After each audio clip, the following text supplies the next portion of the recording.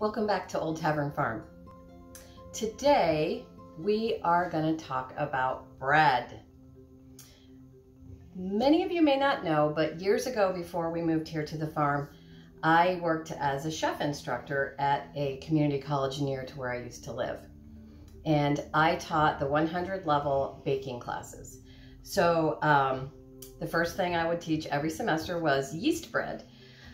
This is a different form of the bread that I taught in that class. And this is actually my own recipe. I have written this recipe from scratch. I've tested it, and then I tested it again and screwed it up and went back to the drawing board, did it again, and came up with this particular loaf. Now, this loaf uses a slightly smaller, many of you have seen my zucchini bread recipe. I use that same size pan. And we'll talk about it as we work on this recipe.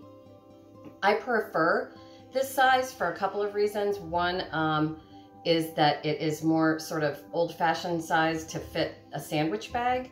This is, I call it Old Tavern Farm, old-fashioned white sandwich bread. It's 100% white bread flour, and probably not the healthiest for you, but I'm not gonna judge anyone because I'll eat all three of these by myself. Actually, these are going to my parents in Raleigh. My parents live about 700 miles away from me, and I send them baked goods from time to time. So once we finish with this lesson, I hate to call it a lesson, that makes me sound like a teacher, which isn't a bad thing. Love you teachers. I've worked as a teacher myself. It's a tough job. Anyway, so these are gonna go into bags and get packed up, frozen, and sent in the mail to my parents. So, hi Mom, hi Dad. So I thought I would go ahead and go through the recipe and the technique. I'm using my KitchenAid with the dough hook attachment, but it can certainly be done with a plain old big bowl and wooden spoon, just fine. So, you, if you will, like to join me. I sometimes stumble over my sentences and I can't access my words because I'm getting old. If you would like to join me in this lesson, I will go through step by step of how to make this white sandwich bread. It is absolutely easy as pie. It is it's not fussy. It comes out every time. And can I just tell you, I've heard so many TV people talking about how baking is so precise and you have to be exact, and oh, it's intimidating because you have to use numbers.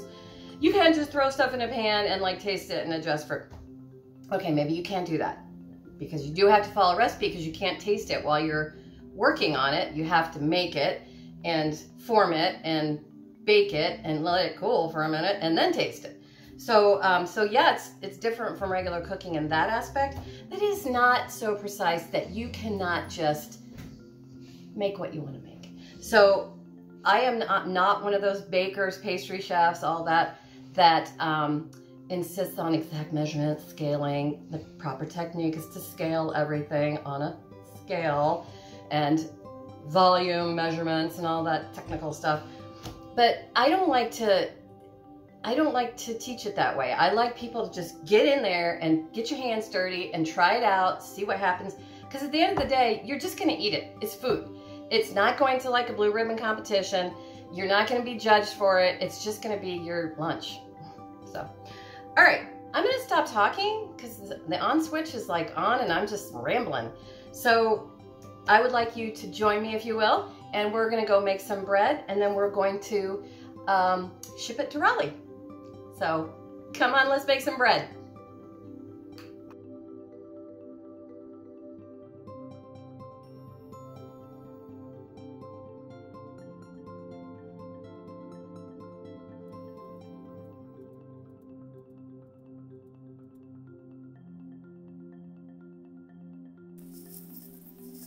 I start with 6½ cups of King Arthur artisan bread flour.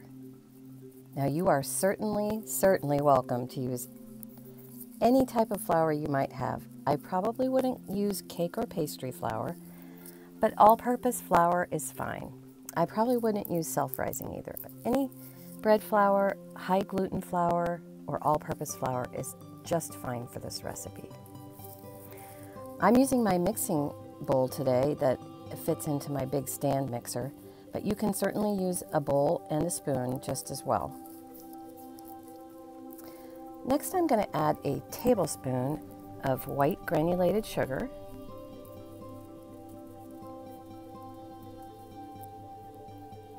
and then one of my biggest secrets in my baking is this product, dried milk. Sometimes this product is called instant milk or milk solids. It's all the same thing. So I'm going to use half a cup of powdered milk,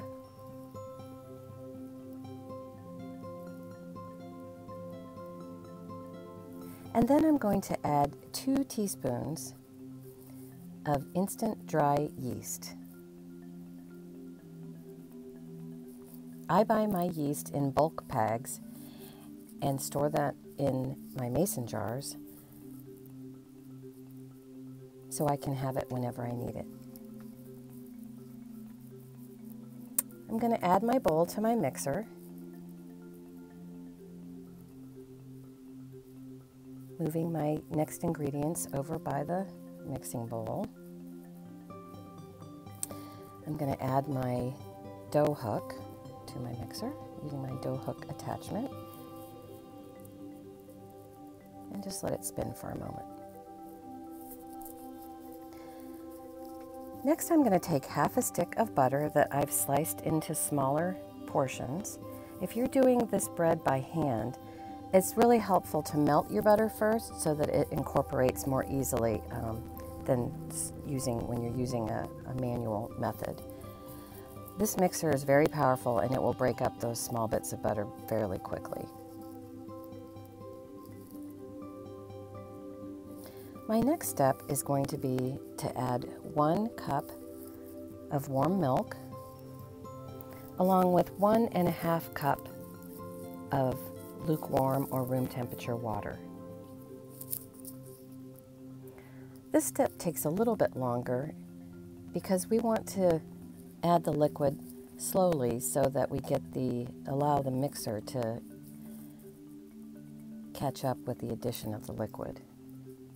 If you add it too quickly, you can sometimes end up with a pool of liquid in the center of your flour mixture, which is not the end of the world. It just takes a little while to work it back out. If you add it slowly, your dough will form a nice, consistent ball in the center of your bowl, and it will just speed up the entire process. So as you can see, once I add a little bit of liquid, the wetter part of the dough will start to pick up the dry parts of the flour mixture along the edge. You will start to see that it will start to smear and leave some little bits of raggy bits on the edge of the bowl, and that's what to expect at this stage in mixing your bread. I'm going to continue to add my liquid ingredients, and my next ingredient will be 1.5 tablespoons of salt.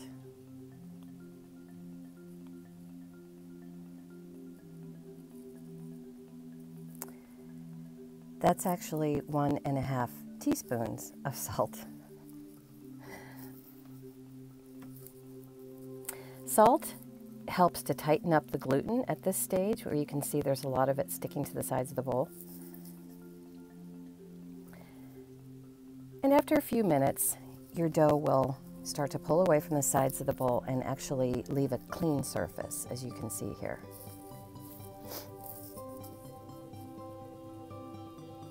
At this stage, and this has been kneading on the mixer for about 15 minutes.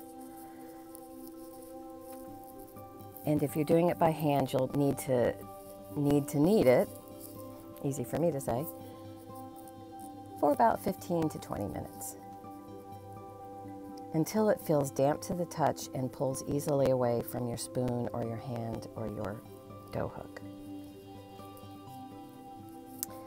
I'm going to remove my bowl from my mixer, checking to see that everything is pulling cleanly away on all sides.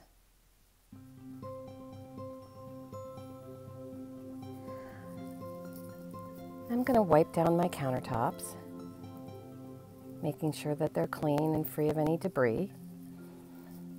And I'm going to tip my dough out of the bowl and onto the worktop, just to give it a little extra kneading and checking all the edges and making sure everything looks and feels good. You can tell that your dough is ready because it does not stick to your hands or your worktop. It's slightly damp to the touch and feels elastic and smooth. I'm going to tuck in the rough ends and put them on the bottom, forming a bowl or a ball. Now I'm going to rest my bowl over the top and let it rise. That step was called bulk fermentation, and it will rise to about twice its size. After about an hour, you will see that the ball will be looser and will be about twice its original size, at least 1.5. I'm going to get the little bits out of the bowl, waste not, want not. And at this stage, I'm going to go ahead and divide my dough into 3 equal parts. I'm using this tool we've looked at before called a bench knife or a bench scraper. Some people call it a bread knife, but I find that to be slightly confusing. So I'm going to take my bench knife and I'm going to divide that dough into 3 equal parts. And I've set out my smaller pans, and I will leave a link in the description box to these pans. They're about 4 by about 7.5. I'm going to prepare them with pan spray. They're very, very non-stick anyway, and they're very, very inexpensive. So when I bake in large quantities, so I like these smaller types of pans. So using my bench knife, I'm going to separate these portions. I'm just going to tuck them away from each other and into smaller, more manageable size. And at this stage, we're going to be forming our loaf.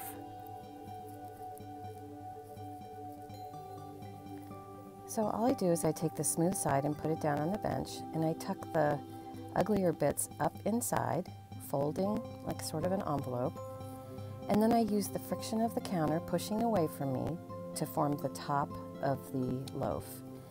And don't be afraid of those bubbles that form. That is just the yeast that is activating inside and causing gas bubbles to form.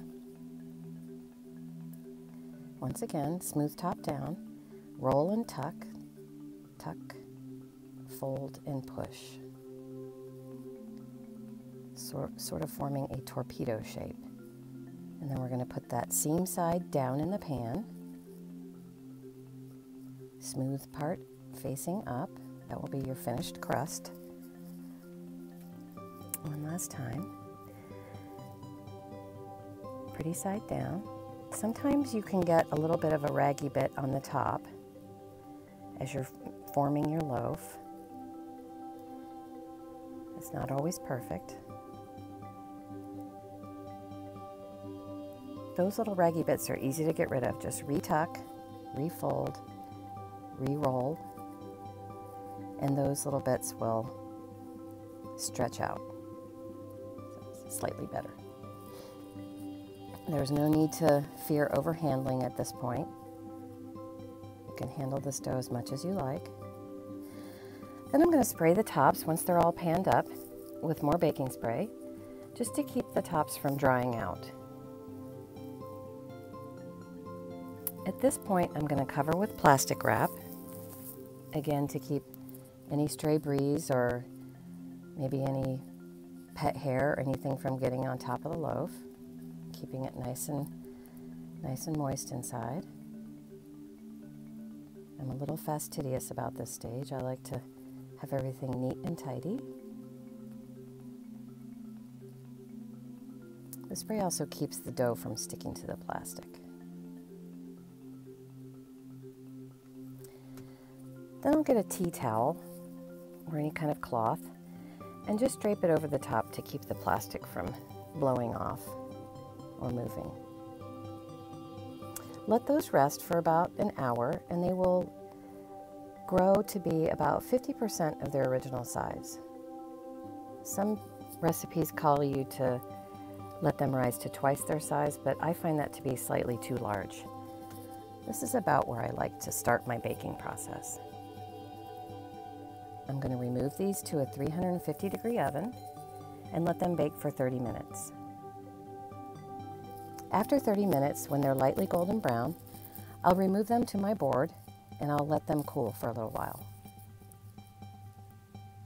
As you can see, they come easily out of these pans and they are going to be sort of lightly golden brown on the bottom. Was that hard? No, it wasn't hard at all. At this point, you're ready to bread go. did pretty much all your work for you. All you had to do is find something to do while it was rising, right?